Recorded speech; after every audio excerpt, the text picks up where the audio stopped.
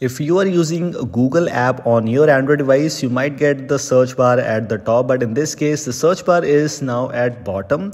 This is the flag which I have enabled on my device. You can do it too very easily. We'll let you know how you can.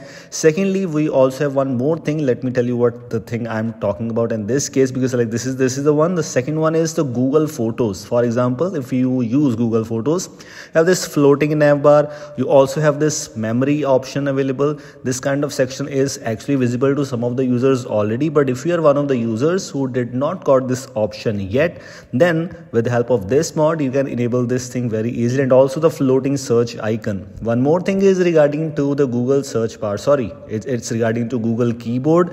You also have some extra options. For example, undo, proofread. These options are not enabled by default. These options are not available in any Google keyboard yet while making this video. So yes, I can get these features and you can too. You can do that. We'll let you know in some time, in few seconds.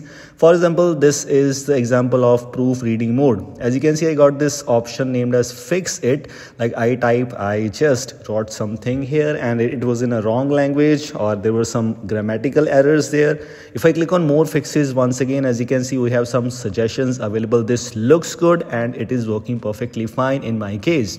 Actually, I've shared this mod already with you on my Hindi channel, but some of you are not aware of that language, and also because some of the new mods are added here, that is why we are here to talk about. Yes, we are talking about GMS Flags. This is an app which you can install on any rooted Android device, and of course, if you're using any Android version like 12, 13, 14, etc., you might get this app working on your device very easily. Make sure your device is rooted, and we don't need any separate kind of things. It's not a module, it's just an Android app. Install APK and you can do or enable these options by moving into the suggestions section. But one more thing is, if you move on to the app section, if you know what you are doing or if you want to apply any custom mods there, you can do that too.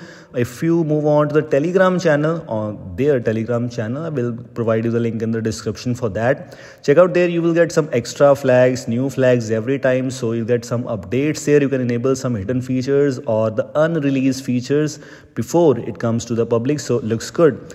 If you have rooted your device through Magisk, then you can simply open the app and the root permission will be granted there. It's not a Magisk module. If you're using kernel SU, the things are kind of same, but you have to grant the root permission manually, else everything is done. This is it. Thanks for watching. Hope you like this. Goodbye.